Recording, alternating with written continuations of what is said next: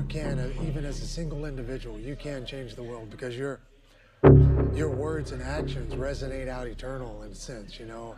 I can stand up for these things that I believe in. I can stand up, I can speak out, and I will be heard. I don't know about you guys, but I'm a sucker for nostalgia. Always have been. When it comes to the UFC, I love watching old fights, and for those of you who have been watching since back in the day, there's something special about seeing a sport evolve in front of your very eyes and getting to be a part of that. I started watching MMA in earnest around 2003 when there were only a handful of events a year, unlike now when we're totally spoiled. But me and my friends were watching bootleg MMA tapes even before that. One of the first ones being the IFC 1. Shout out to all the dinosaurs out there. When dudes would have 3 fights in one night, bare knuckle. When I think back to those days, a lot of names come to mind, but one especially, and that name is Evan Tanner. With his calm demeanor and kind disposition, the Texas-born fighter was a real anomaly. Evan never considered himself a fighter, and had said once that he did not choose fighting, fighting chose him. In high school, Tanner won 2 state championships in wrestling, even though he started training relatively late. After getting his hands on some BJJ tapes, Tanner would teach himself the basics, much like Rich Franklin did. This was some real Wild West shit we're talking about here. Imagine if you would jump on YouTube and watch a few videos on how to do a rear naked and then go compete in MMA.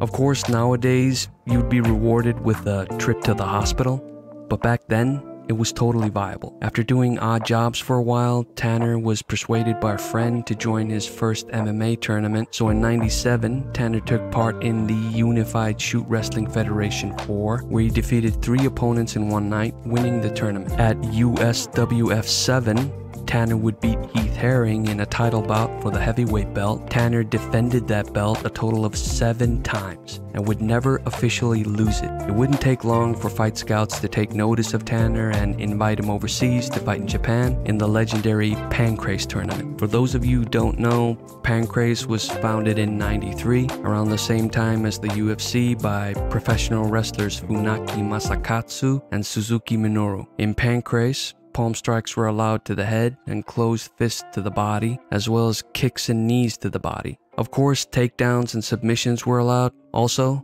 those wrestling boots those guys used to wear were fucking badass. Notable fighters that competed in Pancrase include Uncle Chael, Bas Rutten, Akihiro Gono, Carlos Condit, Maurice Smith, Nate Diaz, the Shamrock Brothers, and Jose Aldo, just to name a few. Tanner would become the first foreigner to win the Pancrase Neo Blood tournament with 2 wins in one night, and the third one coming a few weeks later. Tanner would be offered a title fight for the King of Pancrase against Semi Schilt, as well as being offered a fight with Vanderlei Silva in the UFC at the same time, with the winner fighting Frank Shamrock for the belt. Tanner would cancel both offers, much to the surprise of his manager, saying that he didn't think he was ready for the step up in competition. He wanted to get back into the gym to sharpen his claws before competing at that level. Beneath Tanner's stoic personality, there was a constant battle raging. Self-doubt, alcohol addiction, and depression were the main struggles Tanner had to face. And unfortunately, these things would take their toll, both physically and mentally. Tanner had always been a loner, and in his twilight hours, he would read a lot, as well as putting pen to paper to express his thoughts and feelings. He was actually one of the first fighters to promote himself on MySpace and interact with fans there. In '99, Tanner would have his UFC debut at UFC 18 against Daryl Golar, winning by rear naked. He would go on to win his next 2 fights in the UFC, eventually getting a shot at the light heavyweight title at UFC 30. All he had to do was beat a young Tito Ortiz. Unfortunately, it didn't go so well for Tanner.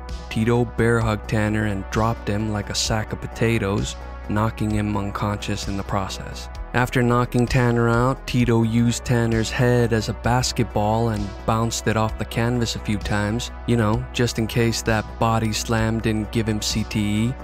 Tanner would bounce back and win his next 4 fights, but then he got matched up against Rich Franklin at UFC 42.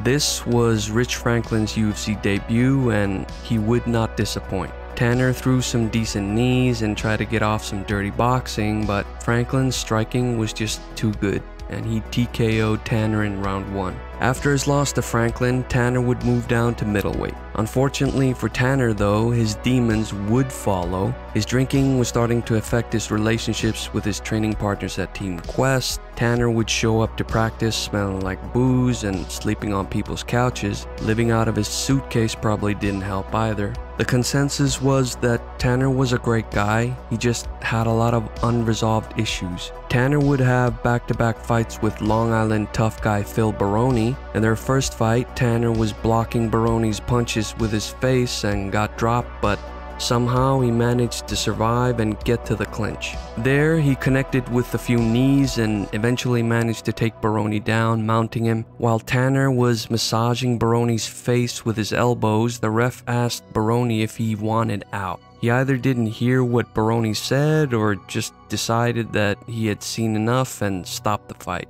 Baroni, who was visibly livid, immediately started protesting the stoppage. He even started throwing punches at the ref while he was still lying down. It was kind of funny seeing Dana White reprimanding Baroni while he sat on his stool looking like an angry child. In their second fight, there was no controversy. Tanner wasted no time getting to the clinch, throwing multiple knees to the body, taking Baroni down almost at will and doing damage. Even during the stand-up, Tanner was the more active, with Baroni taking a more cautious approach. In the end, Baroni gassed, but he did try to rally in round 3, landing a few good shots. Ultimately, it wasn't enough and Tanner won via decision. At UFC 50, Tanner faced a very young Robbie Lawler with hair.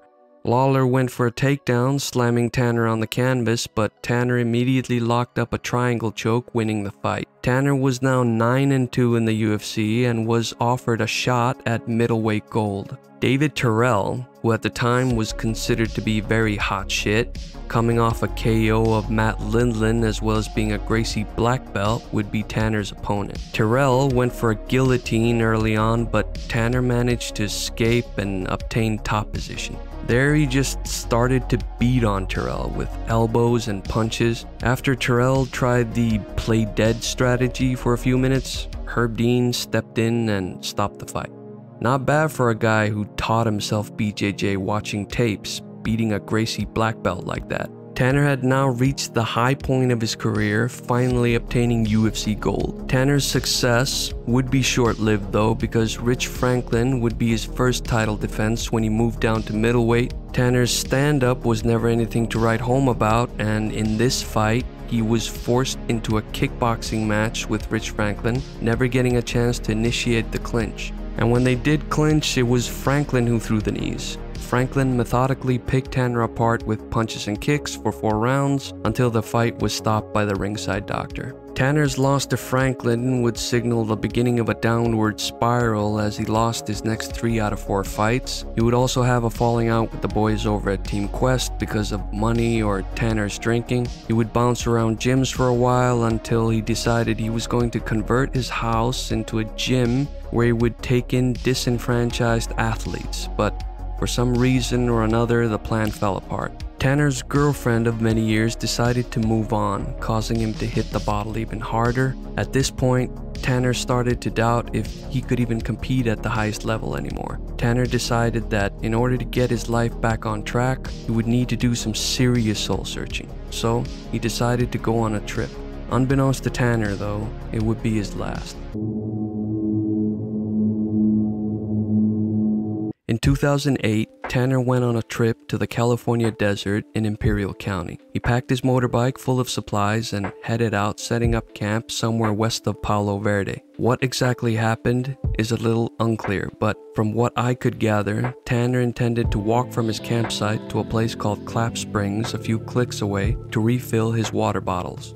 But what Tanner didn't realize was that besides having a very misleading name, Clap Springs was also completely dry. I don't know if any of you have ever been in the desert, but in 118 degrees or 40 plus Celsius, you go through water like Hunter Biden goes through fucking crack. Tanner sent a friend a text message that he was at Clap Springs and was going to wait for nightfall to head back to camp. The idea being traveling at night wouldn't be as grueling, and if he wouldn't hear from him by morning, he should contact the authorities.